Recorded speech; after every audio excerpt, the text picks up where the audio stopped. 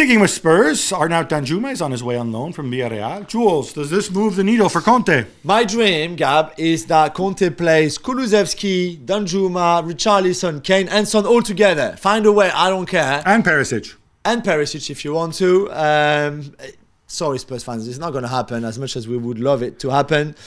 So it's another body, yeah, it's another option going forward. Does it mean maybe we see a little bit less of Heung-min Son, who's been having a nightmare? Maybe, as we said, he hasn't been good. But when everybody is fit, that means there will be at least two of those, well, one of those fives for sure, probably two of those fives unhappy on the bench as well. Well, Danjuma can be unhappy all he likes. He's only on loan, right? So. I know, but you don't. Yeah, but you still don't sign him and pay all his wages to keep him his massive happy. Wages at Villarreal. He probably makes less than Chet Spence. It doesn't matter. But why would you sign him if you don't want to play him? You don't sign him to play 10 minutes. I don't know. He doesn't want to bring on Brian Hill. He's a really good player. He's a really good player, but Brian Hill played because nobody else was fit. So let's see what Conte does. West McKennie has an agreement in principle with Leeds United. How close are Juventus to sell him? I think Juventus are ready to let him go. It's not because, McKennie has done better. Obviously, he had a difficult time at the start of the year. He also had injuries and whatever else. But now, all of a sudden, they've discovered younger players in Miretti and, of course, Nicolo Fagioli. And they say, all right, and they need money coming in after the losses they made. And they say, all right, we can get him in. Now, I'm told Juve want 35 million euros. Leeds haven't quite gone that high. I think it's a great opportunity for McKennie, not just because Tyler Adams is there and there's other American players and an American coach, which is how people look at it, but simply because I think the Premier League suits him. I thought he was on to something. I think he could have contributed to Juventus more than he had a chance to contribute, and some of it is down to him. But turn the page, play in a different league with a manager who knows you. Why not? I think it's a good move all around. Yeah, I agree. Arsenal and Borussia Dortmund are reportedly locked in a struggle to sign Valladolid right back Ivan Fresneda. Yeah. Jules, he's 18 years old. He has started just 8 more Liga games than you have. Yeah. I have to say, I saw this dude, maybe it's because Valladolid aren't very good. I watched 2 entire Valladolid games, and in one he was okay, and in the other one he wasn't good, although Valladolid weren't good. Are we getting a little bit carried away? What do they see? No, I don't think so. I think he's got big potential. And again, he's 18, so he's similar with Malo Gusto, who's 19. We're going to get to him. We're going to get to him. But in the sense that, those young players, I think there's the potential and maybe some underlying stat that you look at and what you see with the eye, of course. But you can see, I think there's great potential there for him to become very good. Right now, is he better than White or Tomiyasu? Is he ready to play against Rashford? Of course not. Look, I don't think there's any, as I like to repeat from what my wise private equity friend says, there's no bad assets. There's just badly priced assets. So if you can get...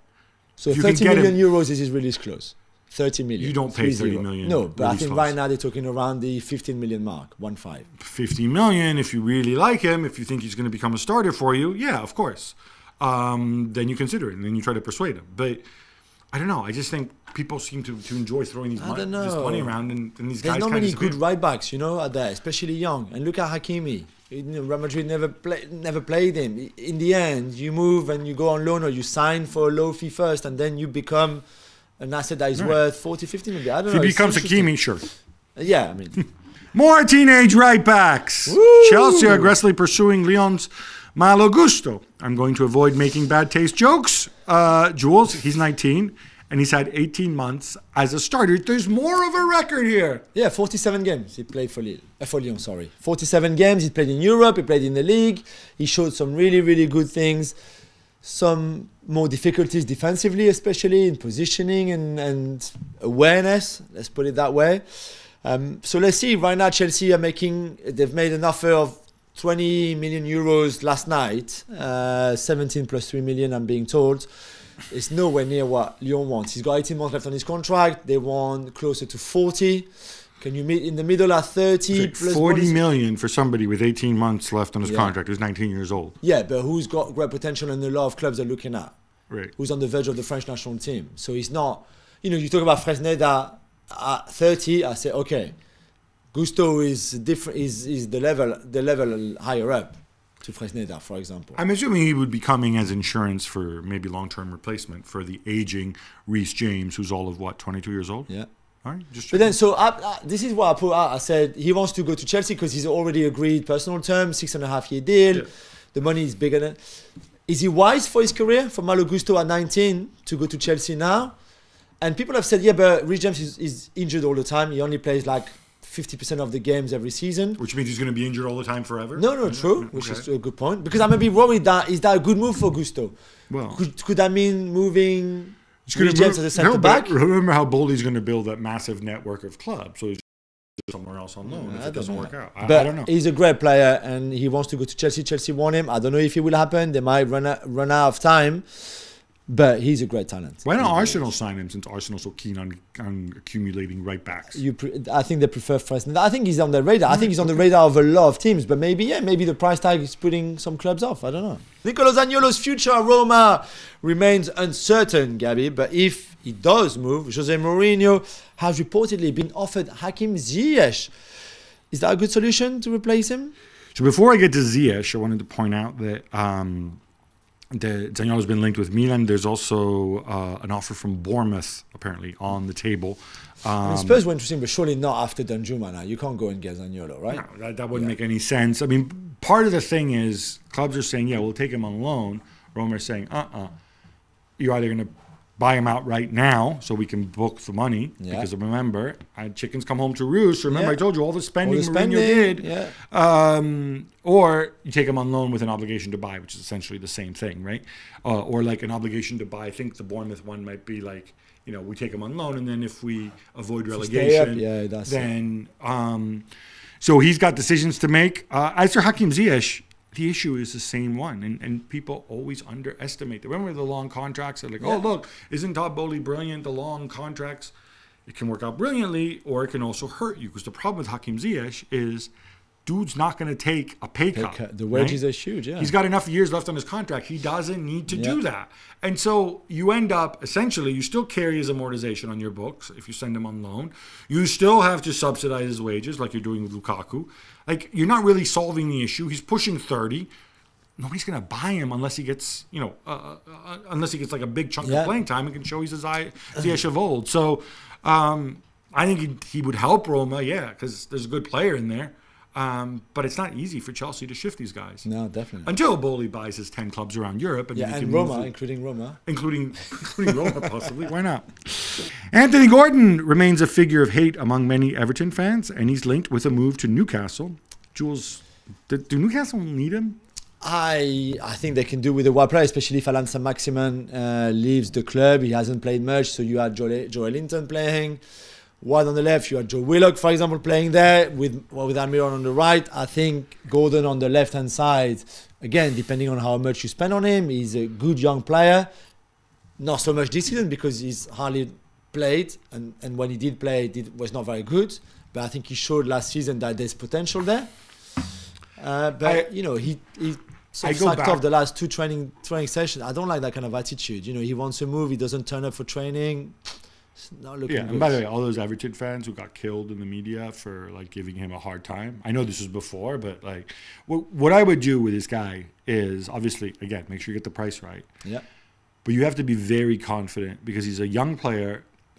What he's been through psychologically, it's a trauma as a guy who came through the ranks at Everton, who's been playing for all this.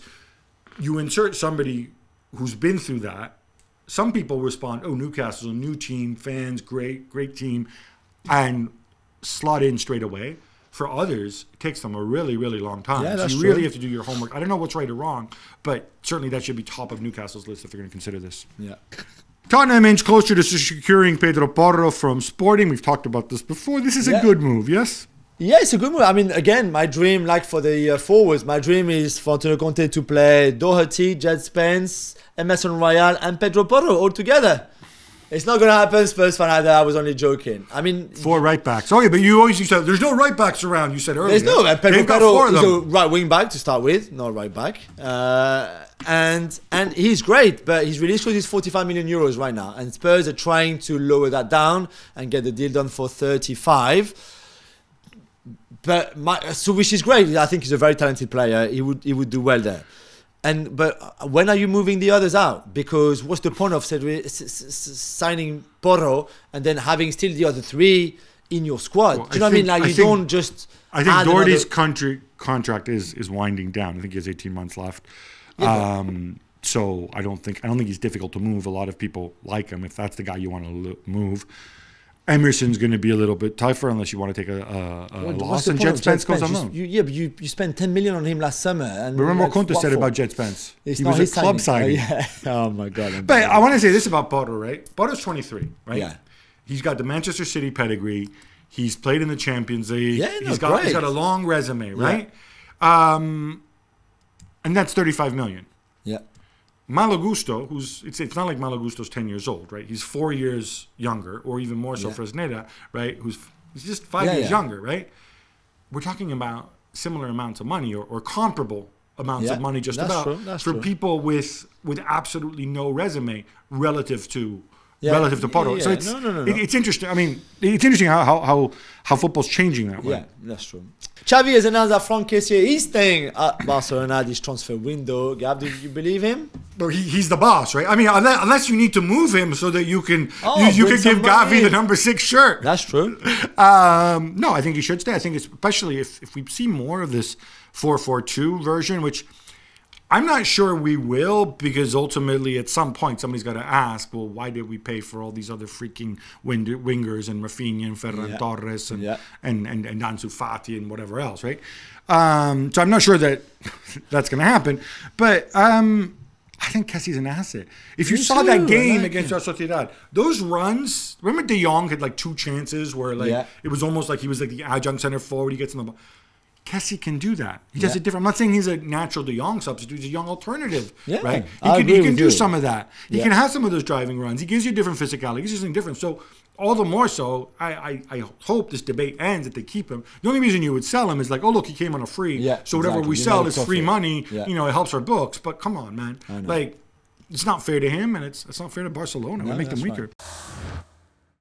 Thanks so much for watching ESPN on YouTube. And for more sports highlights and analysis, be sure to download the ESPN app. And for premium content and live streaming, subscribe to ESPN Plus.